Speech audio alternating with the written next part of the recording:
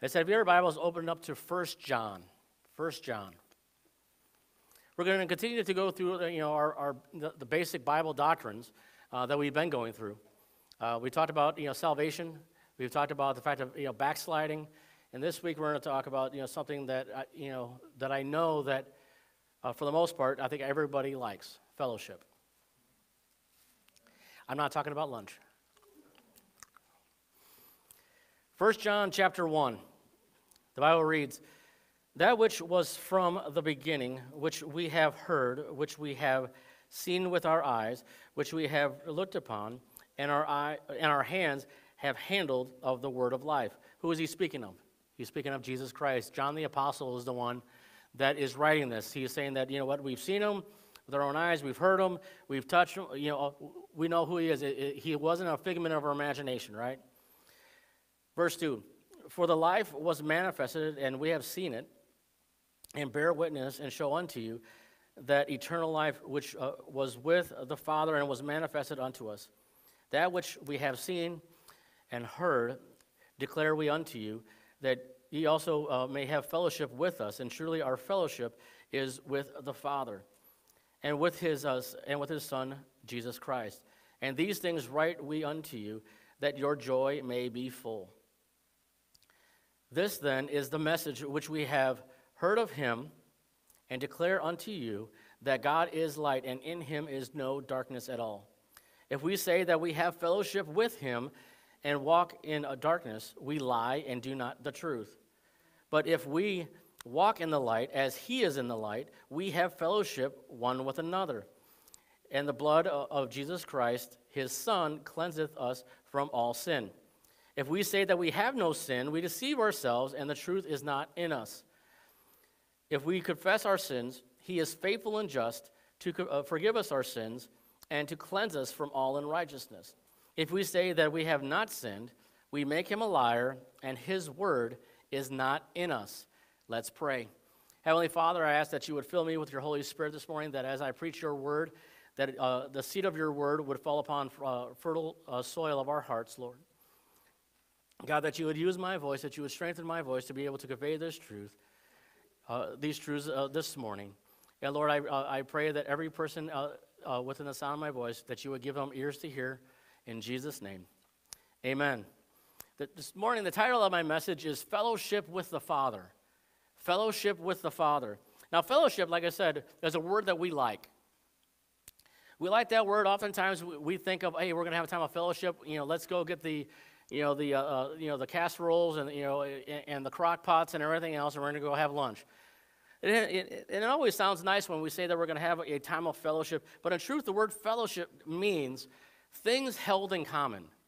Things that when you are fellowshipping with someone, you are having a time where you're holding things in common. You're usually talking about those things that you have in common.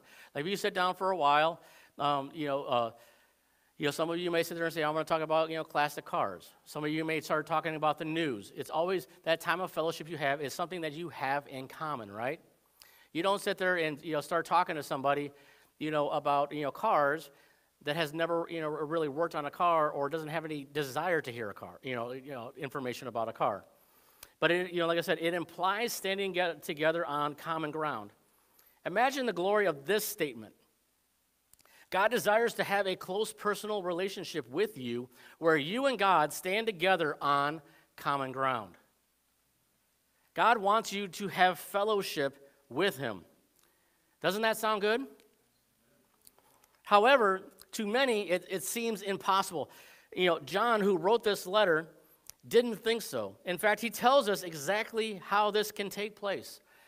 He shows us how close communication or communion and intimate fellowship with the Father can be the normal Christian experience, instead of some mystical thing that we only hear about or see in other people's lives. Like I said, last Sunday we dealt with the matter of backsliding, or sin in the life of the saint. You see, a true believer can slip and fall into sin, but there is always a desire for a quick recovery, or there should be. The Christian will not be happy or satisfied until the situation is dealt with and the sin made right with God. A person that has, that is backslidden and all those things, nothing is going to make them happy. Because of the fact is that their relationship with God is broken at that moment. It does not mean, that they've lost that, that salvation. It just means the fact that communion that they had, that intimate relationship they had, it has been broken. It's kind of like the fact of if you get into an argument, like parents, if you get into an argument with your child and your child doesn't talk to you for a couple weeks, what has happened? That person is still your child, right? But fellowship, that relationship has been broken until, until whatever party, was wrong, comes to, says, I was wrong, and you try to mend that relationship, right? It's the same thing that, that we need, with God as well. So here's what happens when a Christian sins. He breaks fellowship with God, but praise God, there's a formula for restoring and maintaining that fellowship day to day.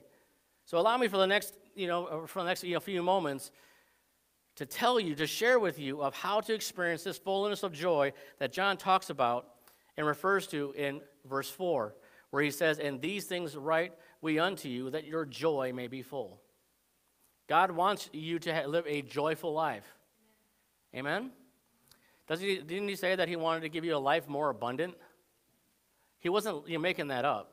It wasn't just a nice little saying that he just kind of threw in there and tossed in there, right? So I want to show you from these verses how you can draw near to God and remain there in sweet, wonderful fellowship.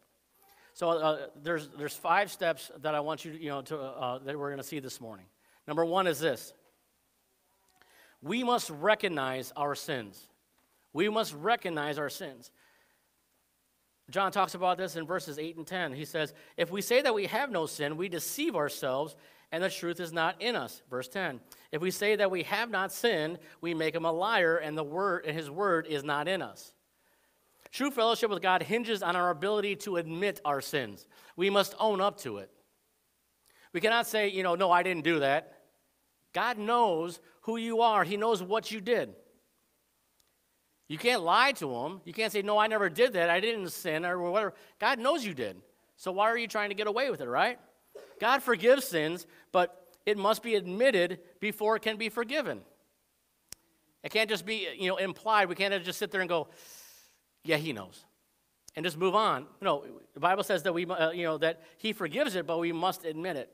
The world's attitude concerning sin is this: covering it up, never admitting that you were wrong, or you blame it on somebody else. That's what the world does. The world blames it on somebody else. They'll say, no, it wasn't me. I only did that because of this person. This person made me do it. By the way, nobody makes you do anything. You choose to give in, right? They look at sin as it's not against God, and they wouldn't even, nowadays they don't and they won't call it sin. They'll be like, oh, I just messed up. I had an oopsie, or whatever they want to call it. But nowadays, more and more people are saying that there are no absolutes. So where you could say, you know what, you're wrong for lying, I could sit there and say, well, Alicia, you were wrong because you lied to me. And then if she wants to go the way of the world, she could sit there and come back and say, you know what, I don't think it was a lie. I just gave you misinformation. Now, my wife wouldn't do that. I just want to let you know that. But the thing is that that's what people, no, it was just misinformation. I wasn't completely informed, or however they want to, spin it nowadays. And they'll tell you that there is no absolute. Like, what's right for you, whatever works for you is good for you. But whatever works for me is what works for me. And you know what? The Bible is absolute. It is an absolute truth. And the thing is that we need to follow what the Bible says and not the fact of trying to not deal with our sin. And some will just say that, they'll look at it and say, well, it doesn't exist. But we know that what the Bible says. The Bible says in Romans 3:23, "For all have sinned and come short of the glory of God." All have sinned. There's not one in this room that can sit and say, I don't have sin. There's only one person that can say that they don't have sin, and that's Jesus Christ, and you're not God. Galatians 3:22, "But the Scripture hath concluded all under sin, that the promise by faith of Jesus Christ might be given to them that believe." So what is he telling? He says, all are under sin, but we have a promise. What's the promise? Salvation. How do we get it? By believing on him, putting our faith. That's what it even says in that verse. It says, that the promise by faith of Jesus Christ might be given to them that believe. He says, but you know what? Before that, he says, all are under sin. Because we like to point the finger at other people, don't we? Ecclesiastes 7:20 says, for there is not a just man upon the earth that doeth good and sinneth not. So anybody that says that they're without sin, they need to read their Bible, because the Bible continually tells us, you're not perfect. I know that, men, you feel like you married the perfect woman, but she has her flaws, right? I mean, very small, right? But she does have her flaws, right? The other thing is that oftentimes people will say that what we did was an accident of an evolving man, because they believe in evolution. So but this is obviously totally opposite of what God says. Man did not evolve, but man devolved from the image of God into sin. Now think about that. Man did not evolve. We weren't apes at one time. I know, ladies, sometimes you look at your husband and go, man, that guy's an ape. Big hairy baboon. Whatever names you want to give. Be nice. But man did not evolve. He devolved. In other words, he went the wrong direction. He devolved from the image of God into sin. We see this in Genesis 1:26. In Genesis 1:26, it says, and God said, let us make man in our image, after our likeness. Let them have dominion over the fish of the sea, and over the fowl of the air, and over the cattle, and over all the earth, and over every creeping thing that creepeth upon the earth. It went down from the hill from there. God gave us, he says, let us make man in our image, after our likeness, showing, that he is a triune God, because why would you say our image and our likeness if there's not Father, Son, and Holy Spirit? But some people will say that, but look at what he says. He says, let them have dominion over all these areas. God originally designed for us to have close, intimate fellowship with him and ruling over this earth. And then sin entered. And we've been going to see people. What evolution will teach, and we'll talk about this here in a moment. Evolution teaches that man is getting better, not worse. That things are getting better. Well, I have a truck out there that has rust on it. It's not getting better. It's rusting. Man is not getting better. We're actually getting worse. The farther we've gotten away from God, the worse that it gets. Think about it. Adam and Eve had that perfect relationship with God. They didn't know what life was without fellowship until they sinned. They had that constant relationship. I mean, the Bible says that they walked together in the cool of the day. I mean, all these things the Bible talks about of how this constant fellowship, this communion that they always had, and then sin came in, and then God had to banish them, from the garden. So that fellowship, that relationship was broken at that moment. Before sin can be dealt with, it has to be seen as an offense or an insult to God. Do you know when you sin against God that it is offensive and an insult to God? Why? Because you're saying that, God, I can do it better without you. Until sin is recognized as a personal attack on God himself, it can never be forgiven, and there can never be real fellowship with God. If you don't deal with your sin, you're not going to have that fellowship that you did when you first got saved. I remember people say, well, it just seemed like I was closer to God when I first. Yes, God was closer to you. Why? Because you asked God for forgiveness. He took all your sin, and everything was good, right? But then you allowed sin to come in, and you let it settle into your life. That's why after a while, some people say, well, things don't seem the same as they are, when I first got saved, because you've allowed sin to settle in. Oftentimes, people will go to self-help movements. or guilt, treatment, techniques. They go off to a shrink or a psychiatrist because there's something obviously wrong in their life, so they go to them. What those things teach, and I'm not saying that you shouldn't go to a good Christian counselor because you can talk about a lot of things and get a lot of things off your chest, but what usually a worldly, secular psychiatrist is going to teach you is ways of, suppressing your guilt and getting away from it so that way you don't have to deal with it.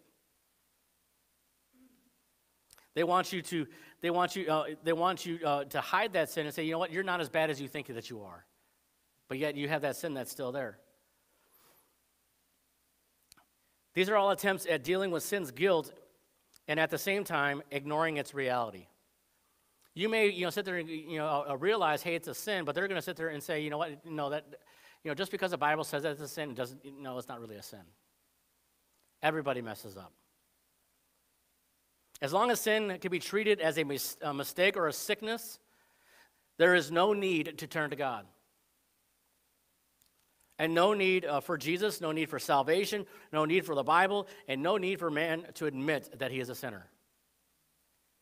If we could sit there and just talk it away and convince ourselves that we're not the problem, that it's somebody else's issue, we don't need Jesus, the Bible, or anything else, because we're basically in a strong delusion. I mean, think about it. If you look at the rich young ruler in Matthew chapter 19, you can flip over there if you like. I'm going to stay in 1 John, so you keep your finger there. But we're going to flip over to Matthew 19, and we're going to see the rich young ruler. What was his problem? He didn't want to deal with those things that he needed to deal with. Matthew chapter 19, verse 16 through 22. And it says, "And behold, one came and said unto him, Good master, what good things shall I do, that I may have eternal life?" That's his first problem. He says, what shall I do? What good things shall I do? He's depending upon himself, upon his works, upon him setting things straight, and not God setting things straight. It says, "And he said unto them, Why callest thou me good? There is none good but one, that is God. But if thou wilt enter into life, keep the commandments." So Jesus knows immediately where to go. He knows that he's not keeping the commandments or anything else. He knows that the thing is that he's not right with the Lord. He's trying to get him to realize that that he's not in that that he's been not keeping the commandments, so that he's in sin. He says, he saith unto him, which? Jesus said, thou shalt do no murder, thou shalt commit no adultery, thou shalt not commit adultery, thou shalt not steal, thou shalt not bear false witness, honor thy mother and thy father, and thou shalt love thy neighbor as thyself.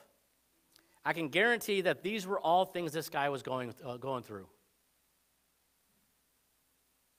These are all things that God was dealing with, and we said, well, that guy murdered someone? No, the Bible says that if you hate someone, that is murder. And you can go through all these ones, but I can guarantee that those are all the things that he was dealing with. But the guy was so blinded, to himself, he convinced himself that he wasn't doing it. It says, and then the young man said, saith unto him, All these things have I kept from my youth up. What lack I yet? Jesus said unto him, If thou wilt be perfect, go and sell that thou hast, and give to the poor, and thou shalt have a treasure in heaven, and come and follow me. But when the young man heard that saying, he went away sorrowful, for he had great possessions. He finally hits the point, to where he's actually able to see it, and the thing is that he doesn't want to get rid of it. And why is he sorrowful? Because he knows that he's doing these things, and the thing is that he wants to remain in that sin. He wants to remain greedy.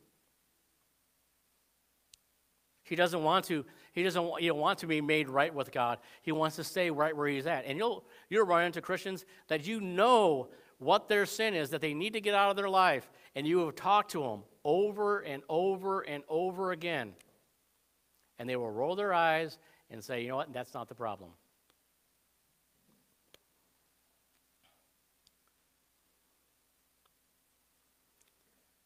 Like I said earlier, he says, what good things shall I do? He wants to work his way to heaven. He wants to pay. There's some people that will come to church. They come to church.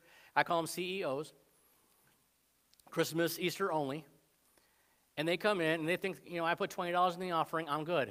They think that that's going to make it, that they've paid their way to heaven. I've done enough good, stuff. When I used to go to the, Falls, Catholic church, that's what my parents would do. They come in there as, CEOs, we'd watch them, they put their $20 in. I learned from them, so I put, whatever, thinking that I'm good, not realizing what the Bible says. We would rather pay or do stuff rather than what God says in order to get eternal life, which is believe on the Lord Jesus Christ.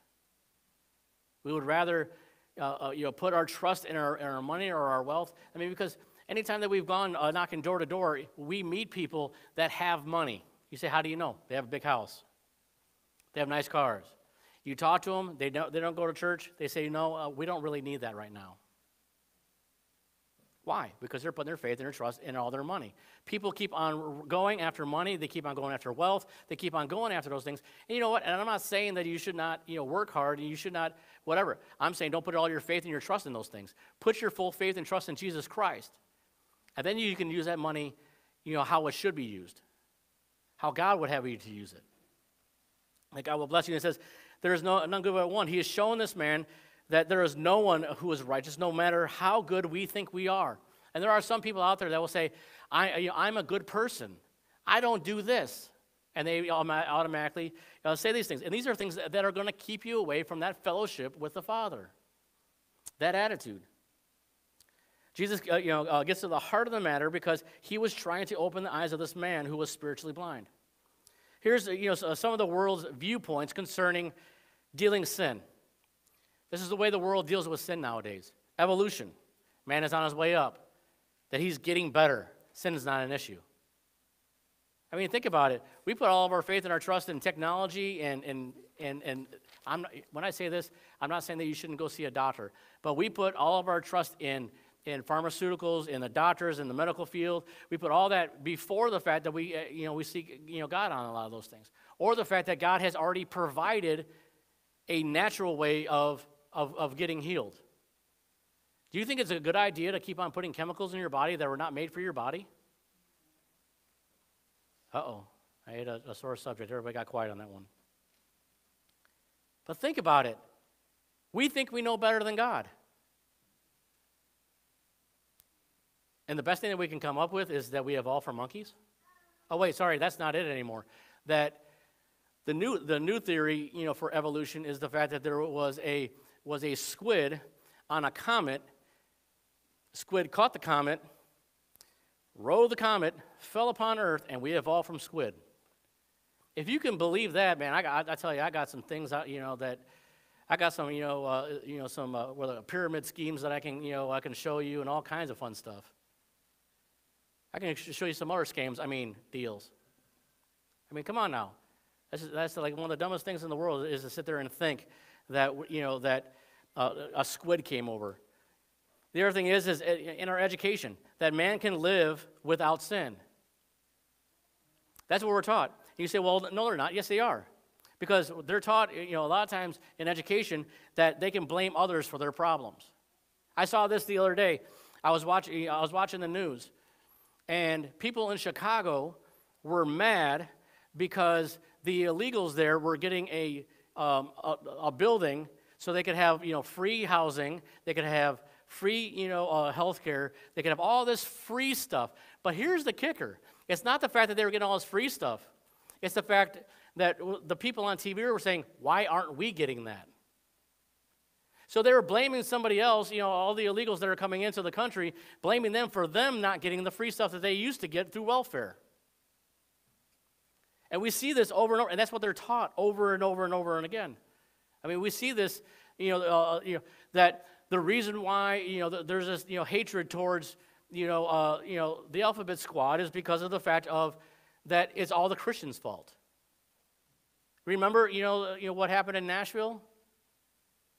And the transgender, that guy, went there and started shooting up, the Christian school. You know who they blamed? Christians. It wasn't that transgender, it wasn't that transvestite. It was the fact that it was who? It was the Christians' fault because the Bible says it. Because the Bible says, that that's not right. And so it went from, that person being a murderer to them being the victim. Science solve the problems and the mysteries of nature, and man can be set free from sin. In other words, it's always solving things with our intellect to make things worse. We think that we've made things better, but the things are getting worse. We find out, oh yeah, try this or this or this. Try this, this medicine, or try this medicine, or try this thing. It's going to make things better. No, it's not. It makes things worse. So, in sociology, sin is a byproduct of an unhealthy environment. Let me tell you this. Sin happens no matter what the environment. They want to say because people live in a poorer community that crime rates are higher or there's more of a chance of crime happening because of the environment. I'm here to tell you that, that people have murdered people that are billionaires, and they have money. So don't sit there and tell me that it's a product of their environment. It's the fact that, we're human, we sin, and when sin runs rampant, that's what happens. Psychologically, they'll say, talk about yourself long enough. I see those, big billboards on the thing that says, be yourself. Be yourself. Be what? Yourself. What is that? I don't know. Just be yourself. But talk about yourself long enough and focus on what you need, and eventually you can eliminate your own guilt. Because it's everybody else's fault, not mine.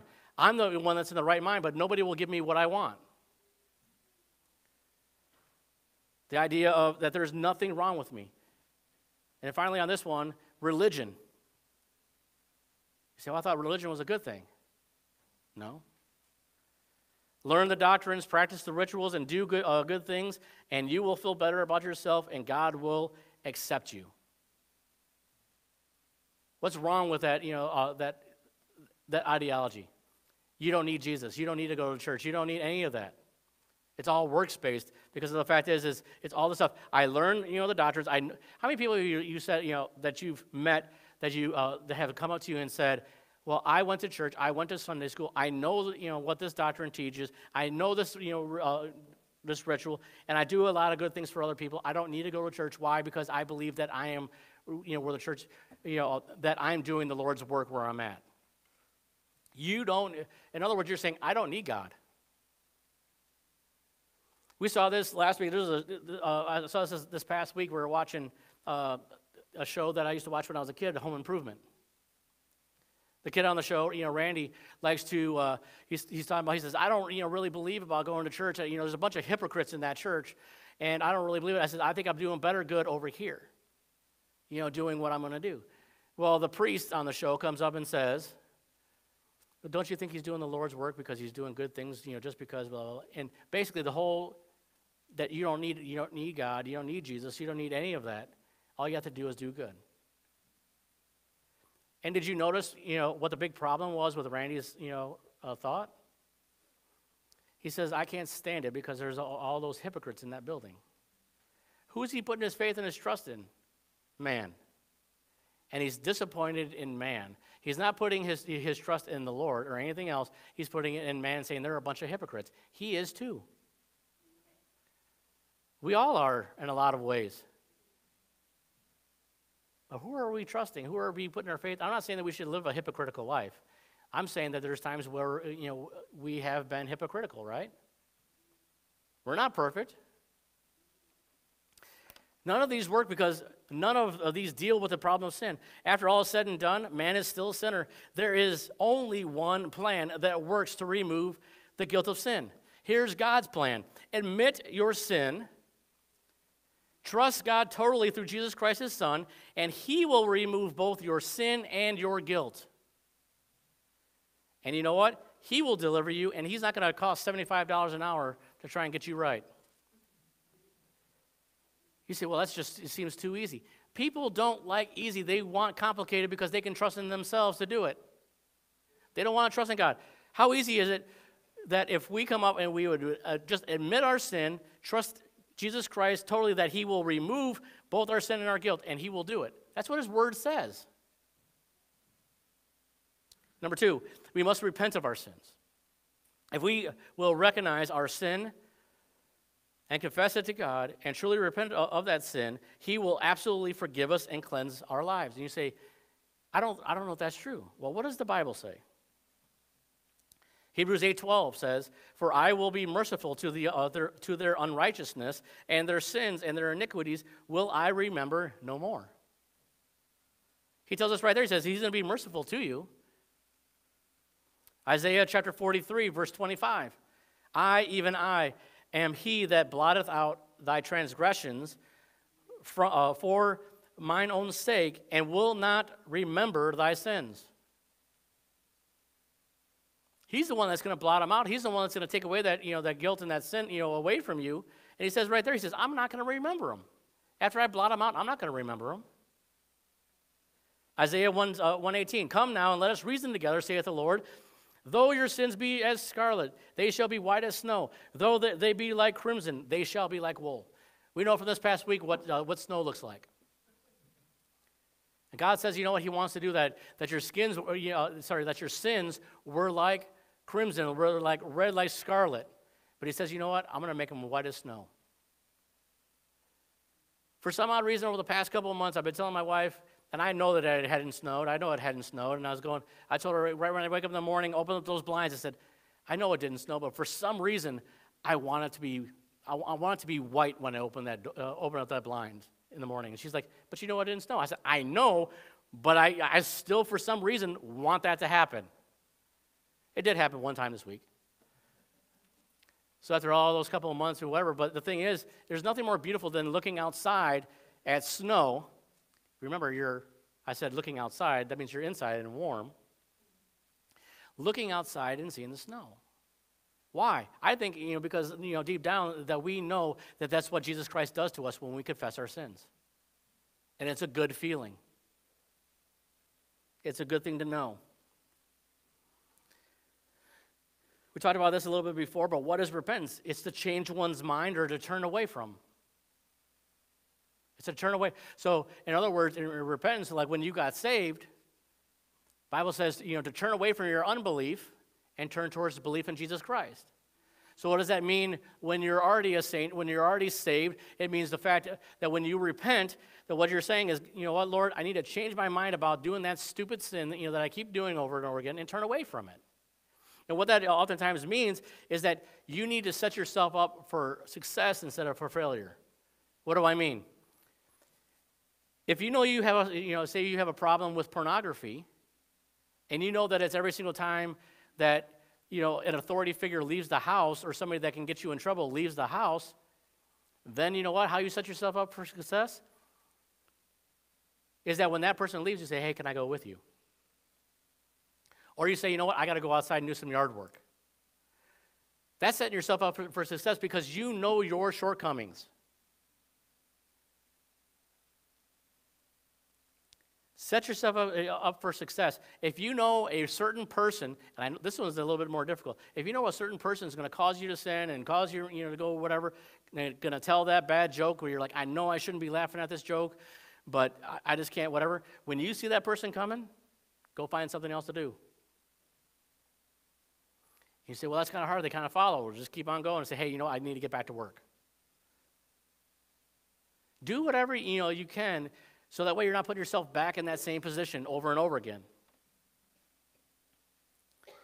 When we repent, we leave our sin behind and walk away from it. Our sin is removed from us, and guilt is replaced with peace and joy. When you walk away from that sin and you say you walk away from that, you repent of that sin, it is going to be replaced with peace and joy. Why? Because the guilt and shame is gone. And fellowship is restored. If we repeat that same sin, ask Jesus to forgive you, turn away from it, like I said, set up a plan to overcome it by not putting yourself in that same situation again, then as I said last week, then get up off the mat and move forward.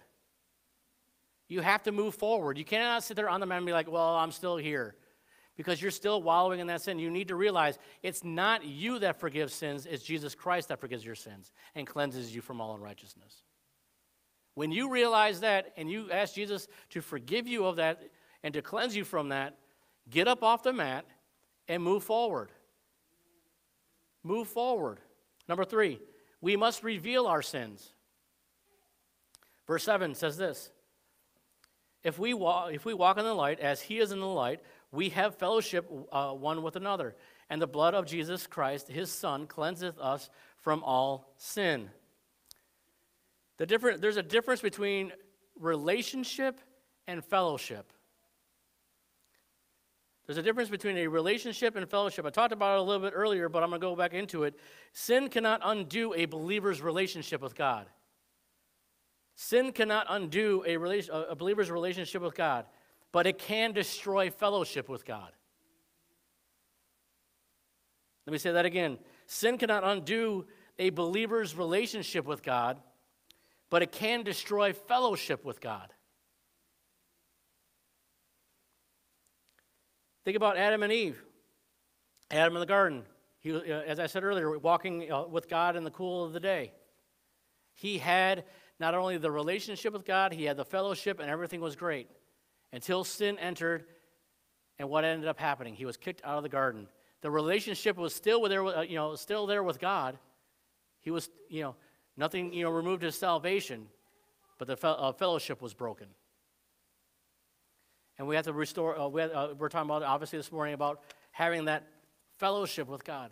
Many believers are attempting to hide their sin in their life. They have sin, and they act as if everything is okay, that everything is all right. Oftentimes, if you can walk up to somebody and say, "How are you doing?" "I'm doing wonderful." And all the while, they have all the sin and guilt and shame because they don't want to deal with it. I'm not saying you should blurt it out to every single person that you come, like, "Yeah, I did this. I'm such a wicked sinner." Because the thing is, for number one, all you want is somebody's pity for you about what you did. But they can't forgive you of your sin anyways. Now, if you've done it towards somebody, then yes, you need to reconcile that. The Bible says that if if there is a sin between you and your brother, be reconciled. And he's talking about communion. Well, isn't communion and fellowship about the same thing? That you need to go to your brother, go to your sister in Christ and say, "You know what, I have wronged you, I have done these things." If they think that everything is all right, they're lying to themselves. And they're lying to others, and ultimately they're lying to God. Eventually, they will begin to believe the lie themselves. At that point, they deny their sin, and by doing so, call God a liar. You say, "Well, I would never call God a liar." Look at verse 10. If we say that we have not sinned, we make him a liar, and his word is not in us. So any unconfessed sin that we have is the fact of us saying that, God, you're a liar. You say, "Well, how am I calling him a liar?" Because we don't believe that he's faithful and just to forgive us of our sins, as A talks about in the verses prior to this. The thing is that there's a quote that has been actually credited to many people. I have accredited it to Hitler because that's what I've heard it all the time, but then I did a search on it, and apparently a lot of people have made the same kind of comment, and it's referred to as the big lie, which is repeat a lie often enough and people will believe it.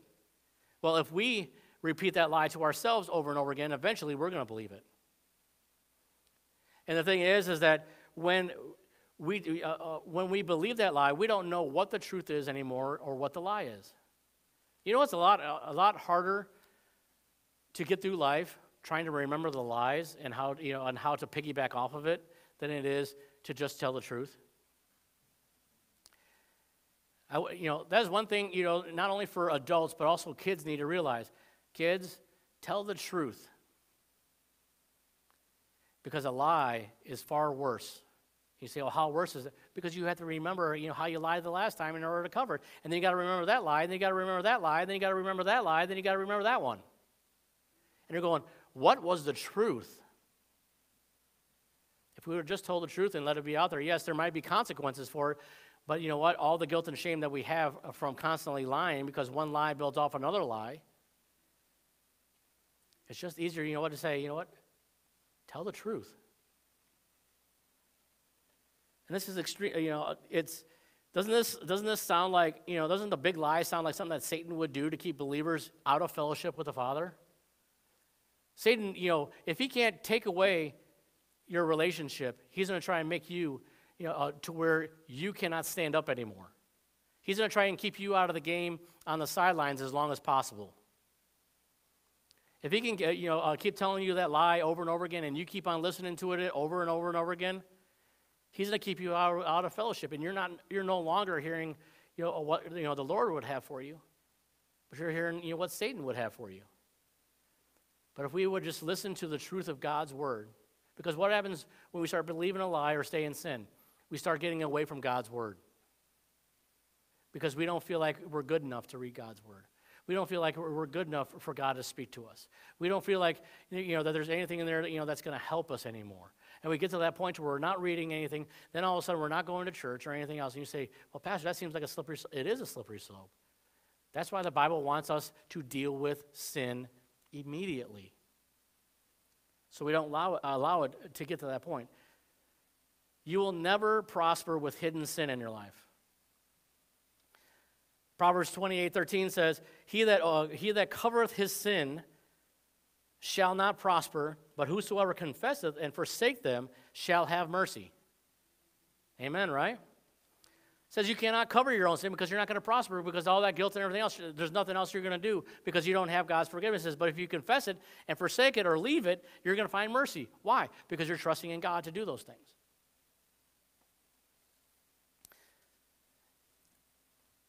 I mean, think about this. Light reveals error, or light reveals stumbling blocks. Anybody knows this one if you try to walk into a room at night with no lights on. I've stubbed many a toe on many a chair. I've stepped on Legos. I've stepped on a whole bunch of things. Because, you know what, if I were to turn the light on, I'm like, but I know where it's at. I know where it is. I don't need to turn the light on. Come back battered and bruised. But you know what the amazing thing is? You flip the light on, and you're like, oh, well, why is that in the floor? Oh, yeah, it's because I left it there. This is why many people don't like to attend church regularly. You say, well, how's that? Because their sin is exposed by the light of the Word of God. The Holy Spirit brings conviction upon their heart. And they are forced to see their sin for what it actually is. It's an abomination to God. It's an insult to God.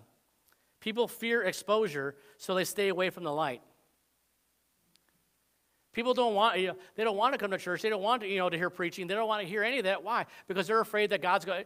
How many times have you ever been to church and somebody say, well, Pastor, you spoke exactly what I needed to hear? I've had people come up to me and say, Pastor, how did you know that this was what I was going through? And I'm like, this is in my notes. I have no idea what's going on in your life. It's called God's Word. It's living and active and sharper than any two-edged sword, that it knows the thoughts and the intentions of the heart. God's Word's going to speak, and that's why people, they'll start going to church for a while, and then all of a sudden sin starts happening, and they get away from church. Why? Because sin starts happening, and they don't want to get rid of it, and they don't want it to be revealed, so they can deal with it, and so God can deal with it. There are two kinds of conviction: general. There are two kinds of conviction: general and specific. General is a feeling of guilt for no particular reason. It's usually satanic. You ever had those times where you're just sitting there and you're like, I feel guilty about this. And you're like, why? I don't know. And it's true. You're like, I don't know. I just feel guilty for some odd reason. I don't know why. Well, usually it's some sort of satanic thing going on, that just wants to get you down because of something that said. But specific is always, and that one, the general one, is usually satanic. Specific is usually God. Is always God. Specific is always from God's Spirit. God desires to fellowship with you as with a son or a daughter. He calls you to, in a direct fashion, revealing specific sin. God wants to deal with that sin to get it out of your life so that way fellowship can be restored. Before sin can be dealt with, it must be exposed to the light. So what have you been hiding? Whatever it is, notice or know that God already knows, and He wants you to get honest. Number 4, we must relate our sin. We must relate our sins. Verse 9, if we confess our sin, He is faithful and just to forgive us our sin and to cleanse us from all unrighteousness. It's the fact that we must confess those things. What's confession? It's simply naming your sin to God specifically and agreeing with Him concerning the nature of that sin, present tense. So what do? God, I'm sorry, I have been lying to you. That's how you would say it to God in short and in easy. I have been lying to you in this matter, or I've been looking at this, Lord, or I've done this, or I've done that. That's how you deal with it. Sin ought to be confessed immediately. I mean, think about it. You wouldn't wait all day to get an eyelash out of your eye, would you? I mean, how many of you like having an eyelash in your eye? Isn't that a wonderful feeling? I mean, I'm guessing that if the eyelash stays in your eye long enough, it could become infected. So why do you keep sin in your life just because you don't want to deal with it? I mean, I go to Brother Doug after a while if I couldn't get it out. If I couldn't get that eyelash out of my eye, I'd go right to him. A true Spirit-filled life is not one that is sinless. A true Spirit-filled life is not one that's sinless. It is a life lived in close fellowship with God. In other words, the fact is that when sin happens, you confess it immediately. Do you want to know why people have roller coasters, experiences? They have that spiritual roller coaster that they go up like this and they come down and they're up like this. And then oftentimes, they feel like it has to be happened at a conference or some sort of concert or some sort of convention that they went to or whatever. Do you know why it happens at those things? Because God's being shown in those places, and the people can't, whatever, and then all of a sudden they're like, "Oh, I need to get rid of that thing." The same thing happens here at church, but the thing is that what do you expect when you come to church? Do you expect God to speak to you? Some don't. Some come to this place and don't expect God to speak to them at all. But when they go to a convention or some kind of special event, they expect God to speak and to deal with them. That's why sometimes when you try to get somebody to go to a special event, they're like, "Oh, no." But if you come in here a week in and week out and you're like, "You know what, I don't expect what pastor has to say to apply to my life. I don't expect God's word to ever apply to my life. God's not going to, nothing's going to happen." But eventually God's going to have that, God's going to speak to you and you're going to have to deal with it. Are you going to ignore it or confess it? Don't have that roller coaster experience of being, having that high and then coming down, constantly. Get rid of the sin that's in your life. If we would learn the principle of instant confession, we would live more consistent lives. If we would learn the principle of instant confession, that when we mess up, we realize it, that we confess it, we would live more consistent lives. But the sad thing is that there are people that have mountains of unconfessed sin lying around like dirty laundry in the corners of our hearts. How many of us, I don't know if I want to ask that question of how many. I would say it this way. Or actually, I'm going to say how many, but I'm not going to ask you to raise your hand. How many of you like to go into your laundry room and have mountains upon mountains upon mountains of dirty laundry? Like I'm talking like 8, 10 loads. And you walk in there and you look at it and you're defeated before you even start. Or you walk in there and you just go, and you're like, "I'll deal with it another day."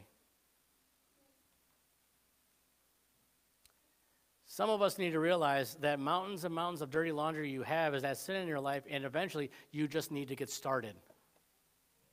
You need to start confessing it. Why? Because the only thing you're doing is hurting yourself by allowing another load of laundry to get on there, another load of laundry, another load of laundry, another load of laundry. And you could use that to any area, for those that, dishes are a wonderful thing. Think about all the dishes that, they keep on stacking up on there. And you can feel defeated. Or the fact that you haven't done the yard work. You can go out there and look at the yard work and go, "Man, when am I going to get to that?" You got to start somewhere. Start confessing it. Start confessing those things in those areas where you know that you've sinned. Ask God to forgive you. Ask Him to cleanse you, and He will. And you move on to the next, and then you move on to the next. Get up off the mat and move forward. Number 5, we must rest in the Lord. Let's look again at verse 9. It says, "If we confess our sins, He is faithful and just to forgive us our sins and to cleanse us from all unrighteousness." Here's the best news in the world for the Christian, is that there is a place where we can deal with our sins, a place where our guilt can be exchanged for peace. You know what? All men are looking for such a place. For a Christian, we know where to go. We know that we should go to Jesus Christ, that he can give us that peace that surpasses all understanding. But man in general is looking, they're looking for a place, but oftentimes, where do they go? Where do they seek? They look for it in false religions. They look for it in drugs. They look for it in alcohol. They look for it in money. They look for it in any other way than Jesus Christ. But you know what? Jesus offers to forgive us of our sins freely. It is in his blood, and Jesus is the answer. It says, that he is faithful and just to forgive us of our sins and to cleanse us from all unrighteousness. It is only found in him. You cannot find it through Buddha. You can't find it through Muhammad. You can't find it through Confucius. You can't find it through anyone else but Jesus Christ. If you want peace, go to Jesus Christ and confess it. Confess those sins. The Bible says that he is faithful. That means that he always forgives and he always cleanses. Always. There's never a time where God does not forgive or that God does not cleanse. No matter how often you come, he will receive you and he will cleanse you. Here's the other thing. He also forgets. You say, well, what? God forgets? Yes. Psalm 103, verse 12. As far as the east is from the west, so far hath he taken, or he removed our transgressions from us. It says he's just. He blots out our sin and declares us not guilty. He will never hold it over us again. Whatever that sin was that you confessed to him and you asked him for forgiveness, he's not going to hold it over your head. You say, well, I still feel like it's over my head. That's because Satan's there, and he is the accuser of the brethren. He doesn't want you to feel like you're free, but you are. The Bible says in Romans chapter 4, verse 24, it says, but for us also, speaking of Christians, to whom it shall be imputed, if we believe on him that raised up Jesus, our Lord, from the dead. So the fact is that, you know what? Who is it imputed to? Our sin is imputed to Jesus Christ, not to us. He bore our sins in his body. He took our sins upon him. And you know what? He will do it for whosoever will. It's not just for a special few. It is for whosoever will. John chapter 6, verse 37 says, all that the Father gives me shall come to me, and him that comes to me I will in no wise cast out. What does no wise cast out? He's not going to cast you out. There's no way he's going to cast you out. It says that if you come to him, he's not going to cast you out. This is the same thing that it is for salvation, that if you come and say, Jesus, save me, he's not going to be like, no, get out of here. I don't want you. It's the same thing for when you sin, that if you come to him and you confess that sin and you ask him for forgiveness and cleansing, he's not going to say no. He's going to do it. Why? Because it's in his character to do it. His word says it. He's not a liar. The devil is a liar. Matthew chapter 11, verse 28. Come unto me, all ye that labor and are heavy laden, and I will what? Give you rest. Revelation chapter 20, verse 17. And the Spirit and the bride say, come. And let him that heareth say, come. And let him that is athirst come. And whosoever will, let him take the water of life freely. God wants you to be free. He wants to have that fellowship with you. But you must confess those sins. You can't have sins in your life that you don't want to get rid of. You have to confess them. Now, are you going to be perfect? No. But that's why there's that instant confession that we should be doing. That when we realize that we've sinned, confess it. Confess it. So that way our fellowship can be as complete as it possibly can be on this earth. How many of you would love to have that constant fellowship with the Lord? I think I would hope everyone in this room would say, yes, that's what I want. Then don't hold on to that unconfessed sin. All it's doing is hurting you.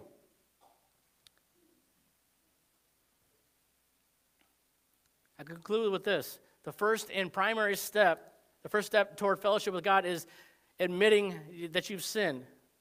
You see, you cannot save or cleanse nor cleanse yourself. Jesus has already done the work. You can't cleanse, you can't save, you can't do anything for yourself. God has already done that for you. Jesus has done the work. He simply asks for you to respond to him by faith. Do you believe in faith that God can forgive you? That God can cleanse you?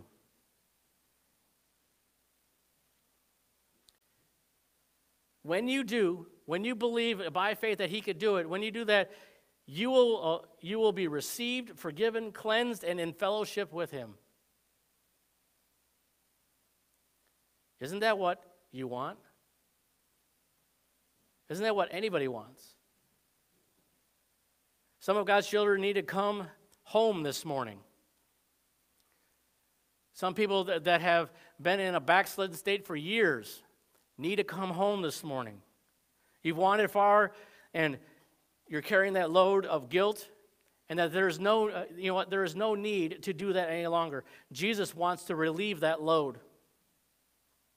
Some have never trusted Jesus Christ for salvation.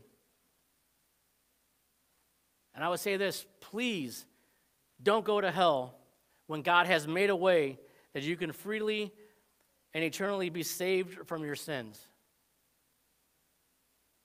Don't you want to walk in fellowship with the Lord? You can, but you must come his way. This morning, if there is something that you have that is unconfessed sin, something that you know that you need to get rid of, something that you know that the Holy Spirit has been convicting you about over and over again, don't wait any longer. Come to him now and get it. Over the next few minutes, if that's you, you say, you know what, Pastor, I have this unconfessed sin. I've been backslidden. I want to come to him. Come. Don't make excuses, because the devil's going to tell you to stay in your chair. The devil's going to say you don't need to do that. The devil's going to do everything in his power. And then you know what's going to happen? You're going to go out there in the parking lot and leave and sit in your car and go, you know what, I should have done it. But I can't do it now. There's nothing else I can do. I can never be forgiven. I should have done it. I missed my chance. That's what's going to happen. Do you know why I know that? Because the devil tells me the same thing that he tells you. He lies, and you know what? He does it the same exact way. The devil doesn't want you to be free. He doesn't want you to have that fellowship. So this morning, whether you've been a believer for years and you've backslidden, come. Get that forgiveness, that cleansing this morning. If you're a sinner, you say, you know what, I've never given my life to Jesus Christ, come, and he will do that for you. So come now.